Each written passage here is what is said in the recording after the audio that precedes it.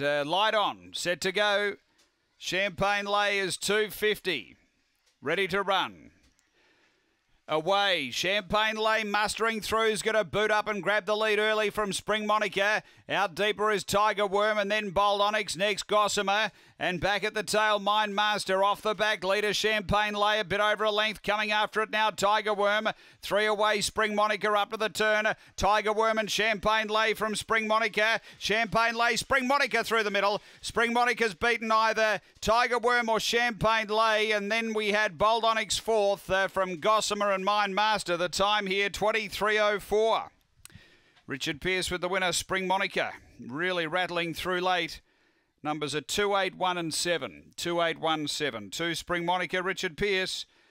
Second, going the way of number 8, which is Tiger Worm for Peter McAvaney.